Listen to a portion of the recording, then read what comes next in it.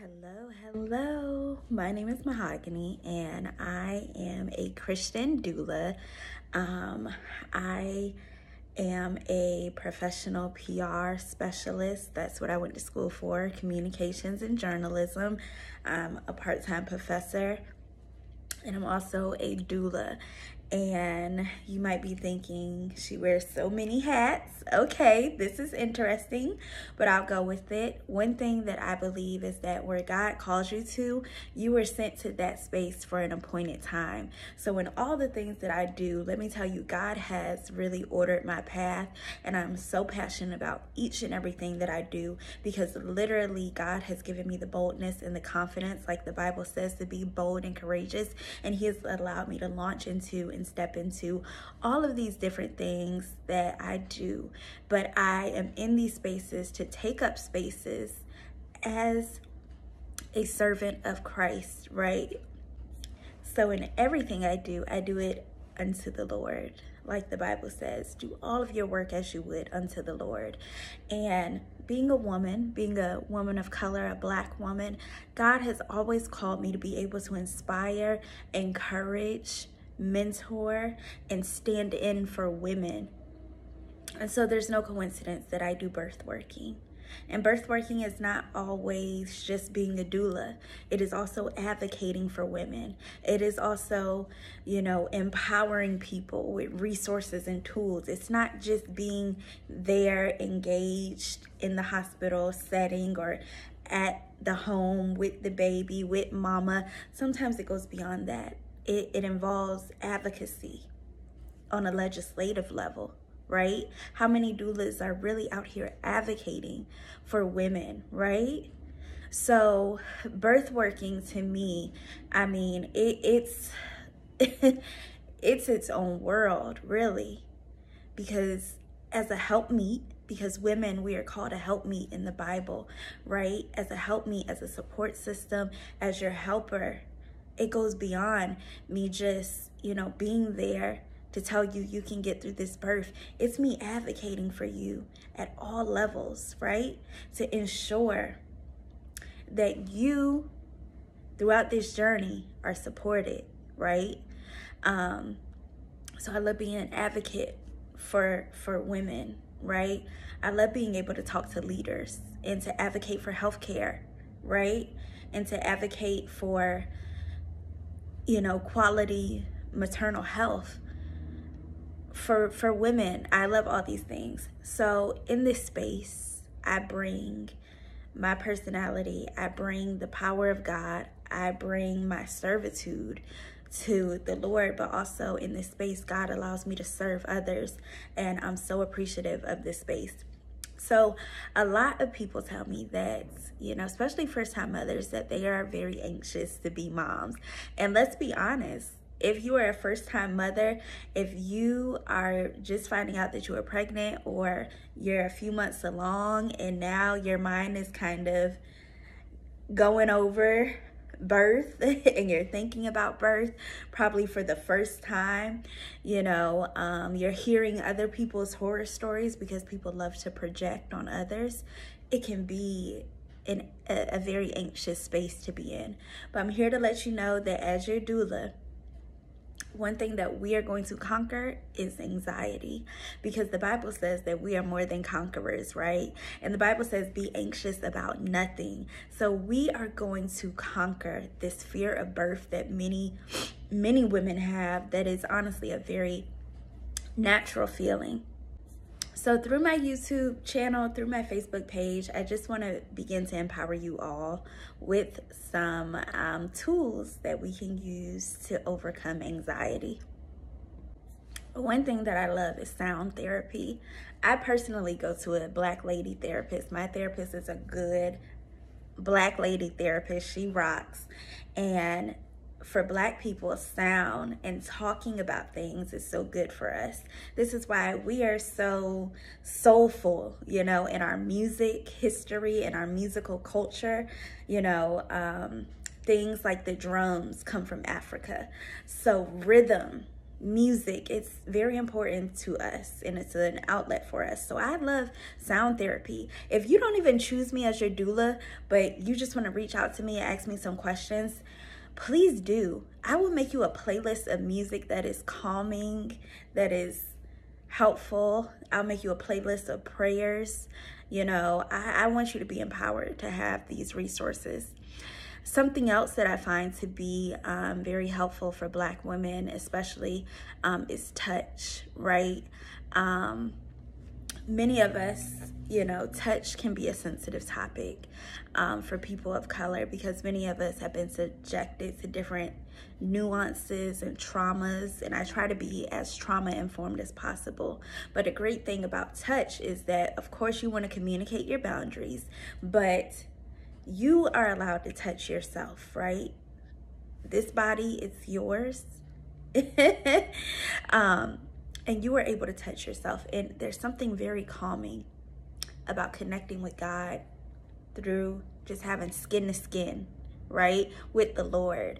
We talk about skin to skin with babies, right? But what about skin to skin with the Lord and connecting with God, right?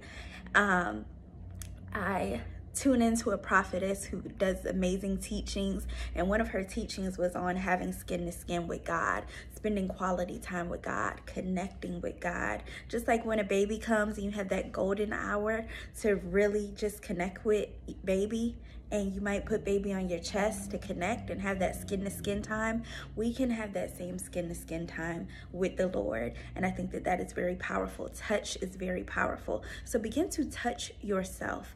Pray. When you feel anxious, pray. And put your hand over your heart, right? And connect with God and say, Lord, you know what is on my heart.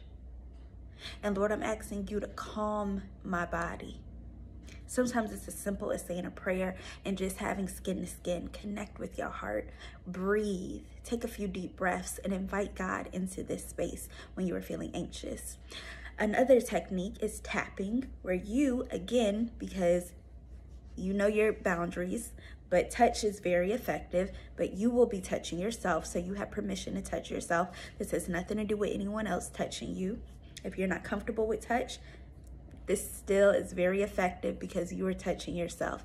There is a method of therapy called tapping therapy, and psychologists and psychiatrists and people in the world of mental health and wellness, they understand tapping therapy, and they have done a lot of study into the science behind tapping therapy. But you would take two of your fingers, right? And there are different points on our body. It's almost a form of kind of like acupressure, where you would place your hand on certain pinpoints, and those pinpoints correlate with different parts of your body. For instance, this area of your hand might correlate with your stomach. I don't really know acupuncture that well to be able to say if that's true or not, but it would be similar to that, right? So there are different parts of your face that correlate with different parts of your body. They're called meridians, I believe. And for instance, if you were to tap your chin, that would correlate with a certain part of your body. Tapping above your lip correlates with certain parts of your body. Tapping between your brow bone, tapping your forehead, tapping the side of your eye, and going around to the bottom of your eye. I have on glasses, y'all. Even tapping your head. It correlates with different parts of your body.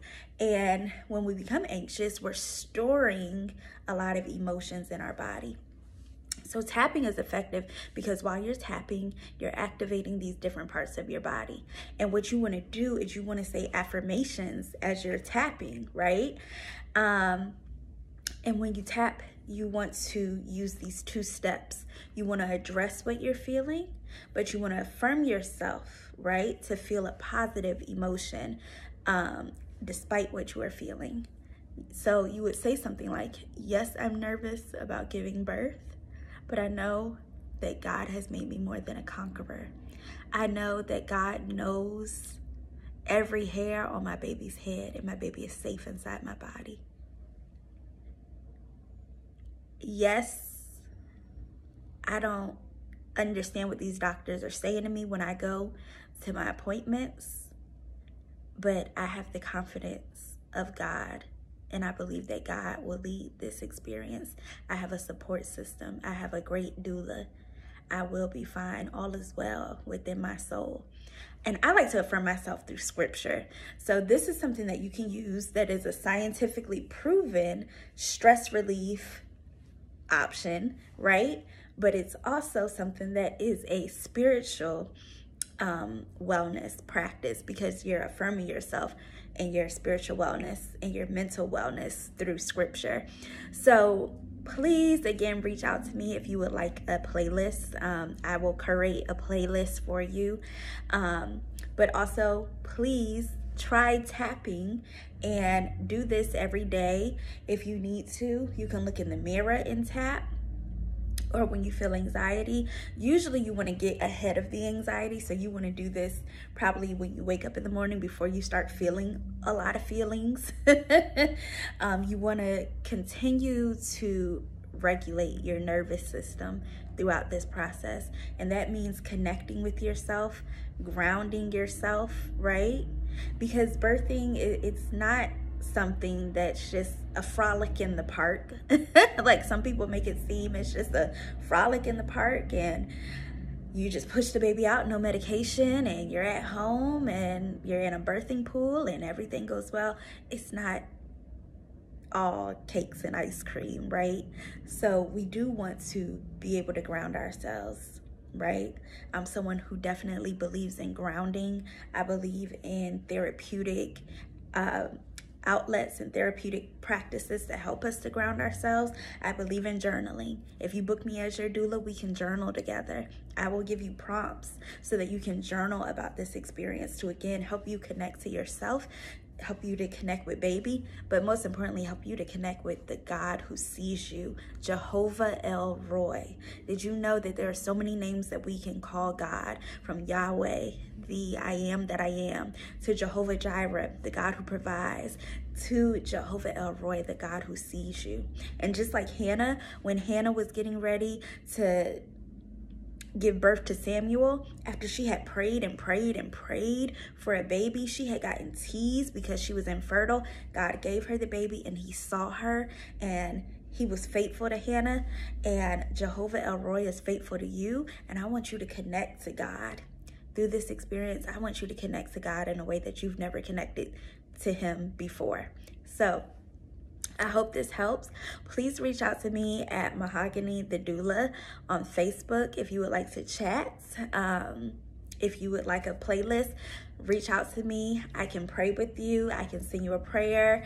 And based on what the Lord tells me and what I feel from the Holy Spirit, girl, I'm going to get you together with a playlist of about 15 hours worth of music, songs, sound therapy, calming sounds, prayers. I will find the videos and I will send you over about like 15 hours worth of music, and you can just put it on a loop and you can play it at home. If you're not due yet, you know, you can just play it at home. But if you're due and, you know, you can't book a doula right now, you just got to go to the hospital, that's fine. Take my playlist with you, get you a speaker, play it while you're at the hospital, honey, and put it on a loop, and it'll get you through. It will get you through your labor. You will be able to labor with the Lord. So I will see you guys soon in another video. Bye.